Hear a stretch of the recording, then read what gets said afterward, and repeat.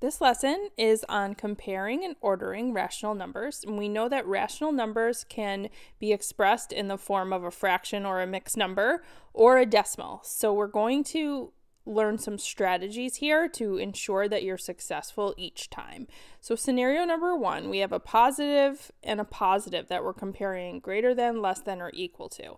This is a simplistic example because right off the bat, we can see this 4 whole number and this 5 whole number, so it doesn't even really matter what the rest of it is because we know that 4.65 is less than 5.5. However, what we want to do is we want to, as a general rule, get them in the same format. So I think decimal is the easiest here, 4.65. So in your calculator, you can take this fraction into a decimal, or off the top of your head, you might know that this is 0.5. 1/2 is equal to 0.5. The other thing that you want to do is you always want to make sure you're going out to the same place value. Since this goes out to the thousandths, we're going to have that one go out to the thousandths as well. It just makes it easier to compare. So the next scenario, a positive and a negative.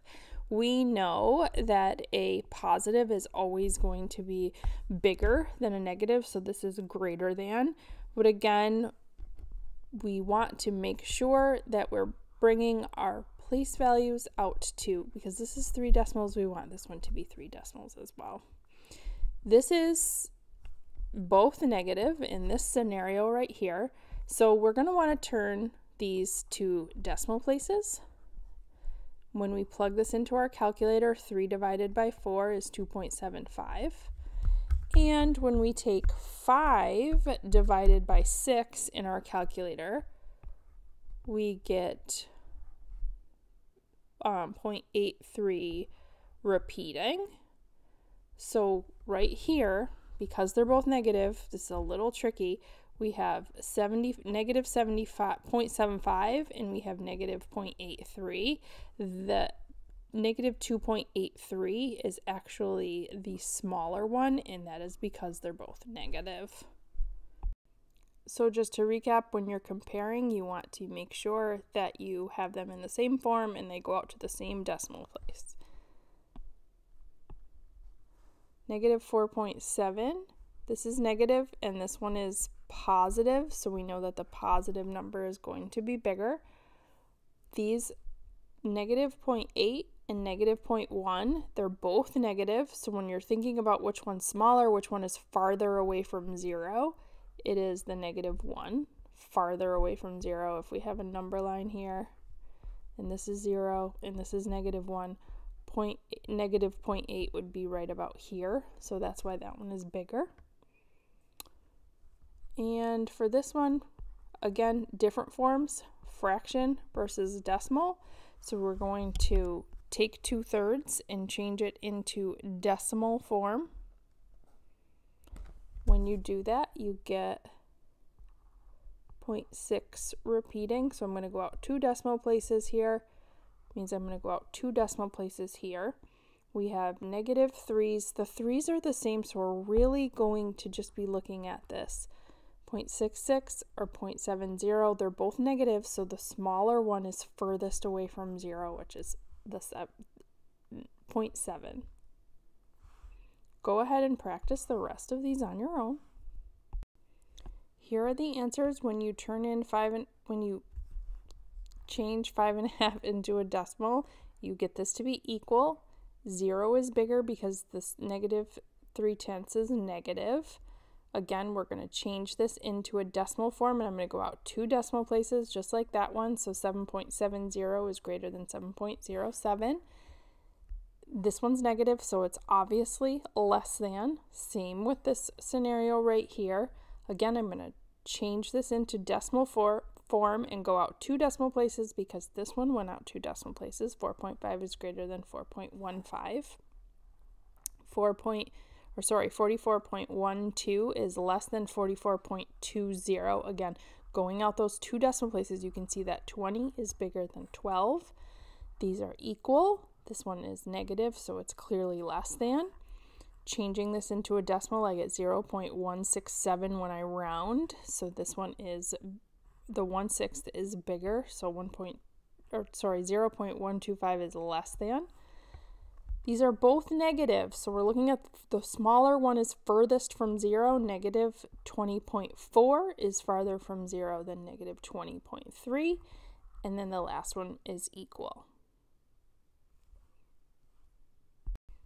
When we are ordering rational numbers, we are going to do the same thing. We are going to put them all in the same form.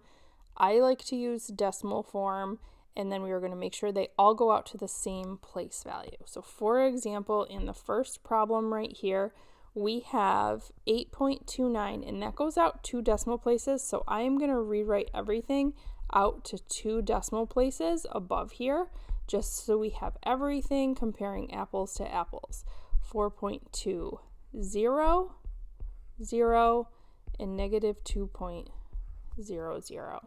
So now we're going to start with the negatives because those are going to be the smallest. The negatives that are furthest away from 0 are going to be the least.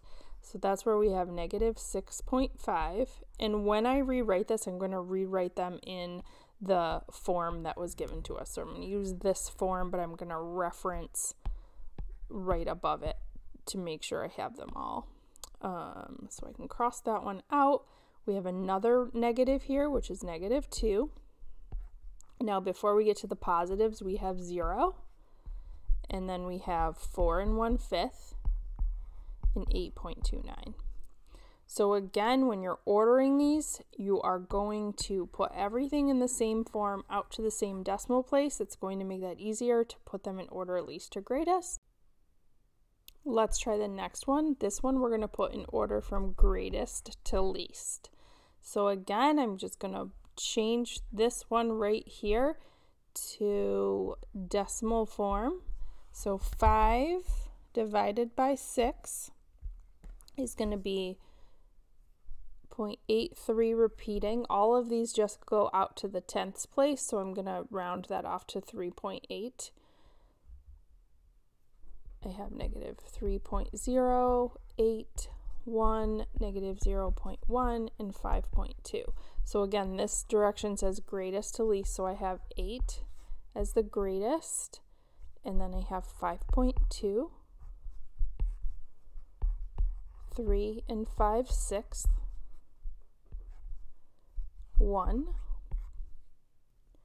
When we're talking about negatives, the bigger one is closest to 0, so that's going to be negative 0.1.